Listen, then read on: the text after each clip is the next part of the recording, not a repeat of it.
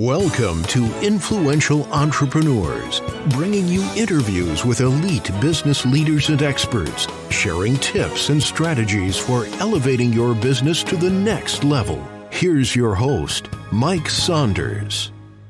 Well, hello and welcome to this episode of Influential Entrepreneurs. This is Mike Saunders, the Authority Positioning Coach. Today we have with us Brad Formsma, who is the author of the best-selling book, I Like Giving, The Transforming Power of a Generous Life. And I really am looking forward to this interview. So Brad, welcome to the program. It's great to be here, Mike. Thanks for having me on. So I want to dive into the concepts, but I always like to see what led someone up to that book topic or that business focus that they're in. So generosity and teaching people how to live generously. How did that? It probably, if I'm kind of surmising correctly, probably was a thread in your life and your business, and then it started getting more and more amplified, and then you started kind of seeing that cause come to life. But give us a little bit of that background and what led you to write this book. Oh, sure. Well, I think we go back just a little bit, if I could, Mike. I was 11 years old, and my grandfather had a commercial bakery, and he would pick me up on Saturday mornings, and we would go into his test kitchen and make 16 special loaves of bread. And what would happen is those loaves of bread would cool off and go into the trunk of his car, and we would go to perhaps a widow from his church, and she'd get a few loaves of bread, and he would be generous with his words, affirming to her and kind. And so he was modeling generosity of words, and perhaps the next stop would be 2 more loaves of bread, and this time a white envelope, and he was modeling generosity of money, and so on and so forth. Like even throughout that morning, I remember a few more loaves of bread at another stop and a letter of recommendation, helping someone through him being generous with his influence. And so he began to kind of frame up what I call 7 ways to living generously.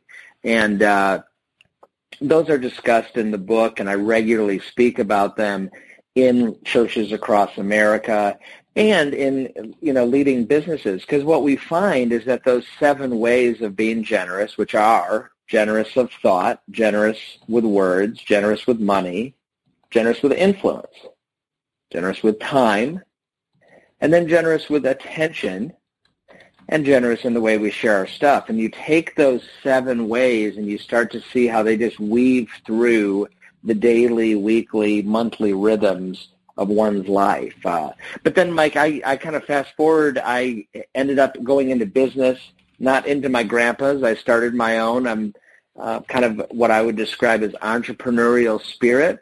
Life passion is giving. Those would be my 6 words that kind of describe a little bit about me.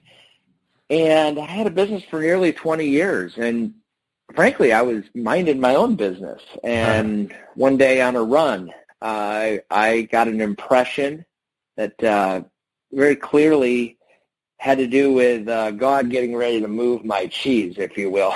Yeah, I remember that one. That's a good one. Yeah, that I'll never forget it. On a run in Ada, Michigan, back when we lived in the great state of Michigan, I got this impression: I'm going to use you to encourage people in their giving, and you'll help inspire people to be generous, and you'll influence influencers with the message that it's better to give than receive. And I didn't really know what to do with that, Mike. I didn't even hardly leave for spring vacation because of the business that I had. But that really moved us then to starting the organization I Like Giving. As we started to gather people to talk about generosity, we found that stories connected with some scripture were a powerful way to move someone from awareness to action. And the result of that would be some incredible impact and kind of a miracle in that story. I often say when we give, a miracle starting to happen, because somebody probably was praying that God would provide or something like that. So anyway, that's how we started the organization I Like Giving, with the sole vision to, hey, we're going to inspire people to live generously. Yeah. I find it really interesting how sometimes people find this nugget of truth, and that becomes their next TEDx talk or the next wave in personal development circles that we see. But in reality, it was talked about in the 20s or 30s, or in reality, like what you were just talking about in stories. Stories have been around for ages. Christ used parables to not sell concepts and beat someone over the head, but to bring a concept to life and make people kind of go, oh, yeah, that does make sense. If you had just told me that fact, maybe it would not have resonated well. But I just think that it's so neat to see that, there's truly, like Ecclesiastes says, nothing new under the sun. And we feel like storytelling is so new and cutting edge, but yeah, it's been around for a minute or two. For sure. I just got back from Israel. I had the opportunity to teach in Capernaum, and, of course, that's where Peter's house was, and where Jesus was kind of his hometown for, a couple years, I believe, of his ministry. And so, he was teaching around there. And so that was a super wonderful thing to be able to talk about biblical generosity in a place where undoubtedly the Lord did.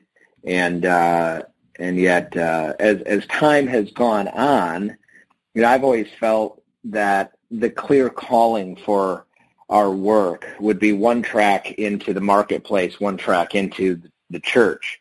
And part of it just makes sense, right? There's 2 days on the weekend where we could serve a local church. We're probably at 23 to 25 churches a year, and that's enough because I'd like to have my own home church as well.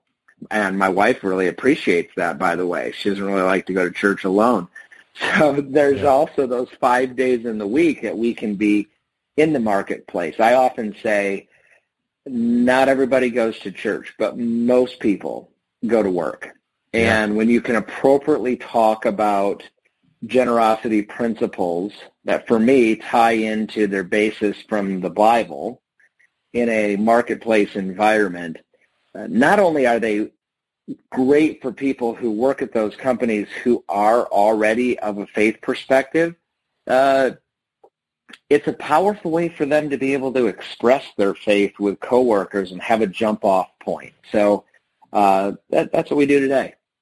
Neat. And, I know that, like you just said, it doesn't have to be a faith-based church organization or ministry. These principles of giving and generosity, love, all of that ties into just good business principles. And I also like the fact that you're not talking about giving as only money. That was just one of your 7. So let's touch on a couple of the others where, so many times we just feel like one of the ones you mentioned was time and attention. We're busy, to try to cram in one extra thing in the day sometimes is, tipping the scales. So the fact that someone can give of or provide attention and time is a pretty big undertaking, and it really does make a good impact. So what do you teach around that concept? Well, the idea of being generous with attention, honestly, Mike, I kind of wish I wouldn't have put that one in there. It's the hardest one I'm fighting with right now.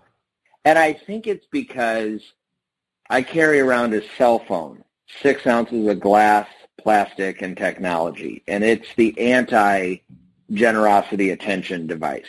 It takes our attention. In fact, the other night I took my wife out for a nice dinner date. This was going great. And I looked around the room and I said to her, "Can you believe all of the people that have gone out to dinner with their cell phones?" Yeah. And she said, "Like you?" Ooh.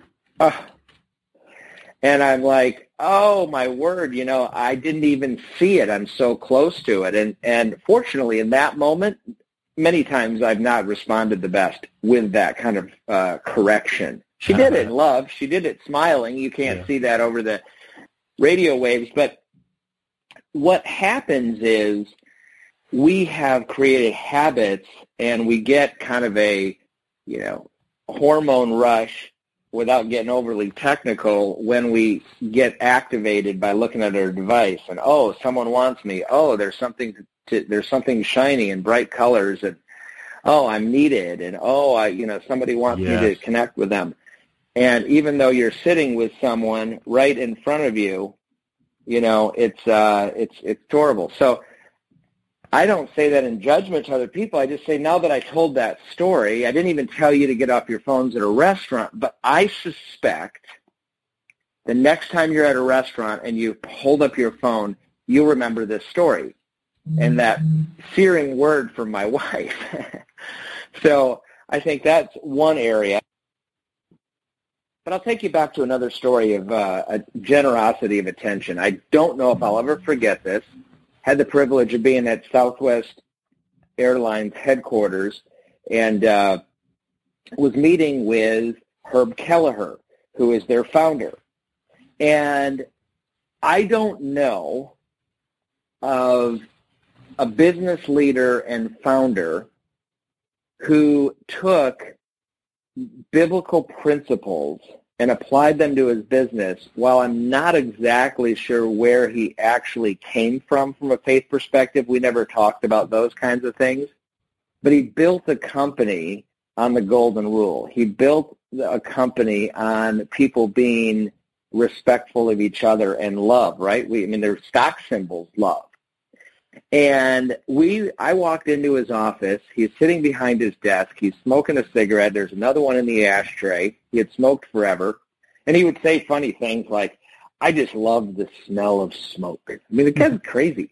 Anyway, he jumps up. I'm 6'4". I think he was 6'4". He comes around his desk and gives you this great big bear hug. I mean, I can hear the cigarette crackling over my shoulder. Oh, no. And he looks right at my eyes. And he says, now, where are you originally from?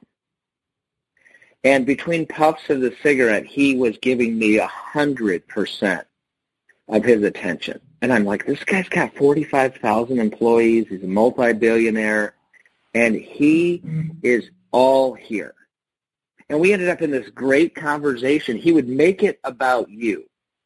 He immediately went to, okay, now where do you live today? Right? And he was looking to connect. And then, of course, he was funny. So he said, now, you lived in Michigan early on. You said, that means you're familiar with that airline, former airline, Northwest Airlines. And I'm like, yeah, I remember them. I scraped them off my shoe, Herb, once I got, connected to Southwest. And he takes a big hit off of his cigarette and he says, they thought they could compete with us by just buying aircraft. They forgot it was about the people. Yeah. Now, about this moment, Mike, his assistant's knocking on the door. Herb, you got a conference call. And he had some colorful four-letter words that we won't use, but he just said, I'm not doing it. I'm here with my new friend, Brad. Mm-hmm. And then he said, I want to get my picture with you.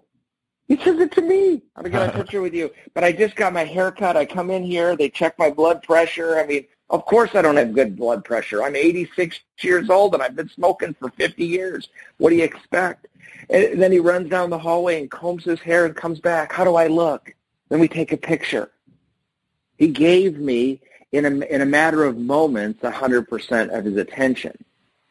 And you don't forget it. Yeah. And so I think we have an opportunity to give that and be fully present. And I would say, as impactful as that story is for a leader in business today, to go, okay, I can do that, but it does not have to be every single interaction with every employee every single day. It could be consistently where you just watch for opportunities. So I feel like some people might be hearing this and going, well, I can't do that every single time someone comes to my office. And I know that you're not saying to do that, but how do you find balance there? Yeah, so real simple. I will quote Colleen Barrett from Southwest, who was also with us. She was the president for years. She says, I do what I want to do for 50,000. See, if somebody comes up to you in your organization and says, hey, I got this idea, whatever, and you're pressed for time, you're walking through the hallway, you're getting in the elevator, it's as simple as this. Hey, Joe, it sounds like that's a really good idea. I want to give it my full attention. Can you circle back with me tomorrow and we can take 3 to 5 minutes to process that? And then you can move on. And people also have to understand, what is their expectation? The point is this. You invest in giving your attention, you will reap getting attention. Yes. Where your focus is, there is, there's what's going to manifest, because that is where you are paying the most attention. Yeah, that's a really good point. Yeah. So yeah, I spoke at a company called Do It Best. Maybe your audience would recall, they have these different hardware stores all over the nation, and I had talked about being generous with words at work through not hitting send on an email or affirming someone with a specific connection to what they had done. And the powerful thing is that generosity of words, you start to, that affects your heart. You take that home. And I got a report back a week later. This guy was like, my wife keeps asking me, why am I being nicer to her with my words? What's going on at work? And he said, this guy was in and he just explained how we could, build people up, or, words mattered. And so that's another way. You had asked me about attention and words. So I think that is, I think that puts me in a lot of different corporate settings where people want me to help them reinforce the vision that's already there in the company. Yeah, neat.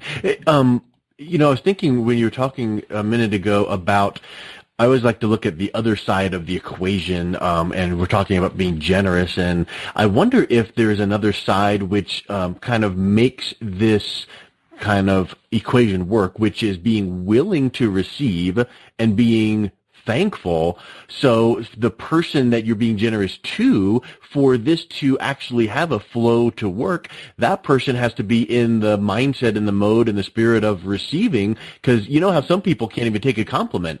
So what do you find when someone tries to be generous, giving, time, money, attention, all these things that we're talking about, but then maybe that other party isn't really as receiving as they could be? How can that part of the equation work? Well, if they work for me over time, if there's not change, they're just going to have to find another place to give their life away. I mean, it sounds like a cultural issue on one hand. But the other thing I would explain is one day I was picking up my dry cleaning with my daughter. It was hot. The air conditioner wasn't working at this at the dry cleaner. And there was 3 people back, Mr. Arms Crossed. You could tell he was hot, but it wasn't the temperature. It was just his attitude. Things weren't moving fast enough. And I had over the years gotten to know the lady, Rosa, and so I just said, hey, Rosa, how many people are working here? And I had my 10-year-old with me. And she said, there's 4 of us today. And so we walked out, and my daughter says to me, I know what you're going to do. We're going over to Chipotle next door and getting them some iced teas, aren't we? And I said, of course, 100%. We had our antenna working. We saw that. So we came back in. Now Mr. Arms Crossed, we came back in with the iced teas. Mr. Arms Crossed is next in line. We put the iced teas on the counter. Rosa smiles. The people in the back are smiling and waving. And his hands fall to the side. He leans forward. He even smiles. You see, what happens is over time, when we give and live generously, it impacts people. The way we were created, this is biologically speaking, when you give, when you receive, and when you observe, your body produces dopamine, oxytocin. You feel better. You get in connection with it. It's just how God set it up. I'm just saying. And so as we go out and give, does everybody receive well? No. I actually have a chapter about that in my book, because receiving is very hard in this independent American culture. However, over time, you can't fight the forces of what's happening in your wiring. Yeah. It makes me also think of something. We're talking about so many deep things here. Here's something that I find when we start thinking about, giving and generosity, and like Bob Berg talks about in the book Go Giver, this is a new philosophy for so many people. They might think they've heard it before, but they haven't really, internalized it and implemented it. But I feel that there's people that might say, I can implement this in my personal life, my business life, but what's in it for me? What's the give back? And how do you get people to get past the feeling of, well, if I do this, then I should get whatever, fill in the blank? I just don't subscribe to the give to get. I can't find it anywhere. Yeah, I can't. But it's human nature. Isn't it? Buy in. It's human nature until you cross over and realize the truth that you reap what you sow. And I think if we're going to be talking about Jesus of Nazareth, we have to understand his message had a lot to do with what is your motive for doing what you do. And so I think, this all comes back to the heart issue, right? So it's the heart issue is why would I think in terms of give to get? Of course, there are some people who would say, oh, well, you have to understand, the Bible says in Luke, give and it should be given, good measure, pressed down, shaken together, running over. Well, yeah, I often think God brings it back. My grandpa, who he started this conversation with, would say, behind the big plume of cigar smoke, Bradley, giving is good, and God often brings it back so you can do it again. And I think that's more of the mindset. As you begin to live generously and are outwardly focused, you're going to see you're going to change. The Brad of 10, 15, 20 years ago is very different than the Brad of today. This isn't once and done, and I didn't transform in 1 hour on this, and I continue to grow in it, right? The Bible says grow in the grace of giving, not grown, you're done, it's over. And so I think it's a perpetual process and journey. Yeah. Yeah, and the old cliche, journey for 1,000 steps or 1,000 miles begins with the first step, and how do you get an elephant, all of that. And I think that's a lot of people see this big picture of that feeling of giving, generosity, gratitude, and kind of that changing of mindset. It doesn't have to happen overnight because you are in the condition you're in now of maybe not following these principles, but you don't need to change and be perfect tomorrow morning. It needs to be that gradual progression. So I like that point that you made. So let's wrap up with what's the best way that people can reach out, learn more, pick up a copy of your book, pick up a copy of your course, and how could that connection be made? Well, ilikegiving.com is a great place to start, and bradformsma.com is where you'll see information on my upcoming podcast starting in 2020. And you never know, Mike. Maybe I'll be at your church in Denver. We're not too far away. Neat, and, awesome. So I think those would be the ways that you could connect with us. Of course, we're on Insta and Twitter, other social channels as well. You've been listening to Influential Entrepreneurs with Mike Saunders. To learn more about the resources mentioned on today's show or listen to past episodes, visit www.influentialentrepreneursradio.com.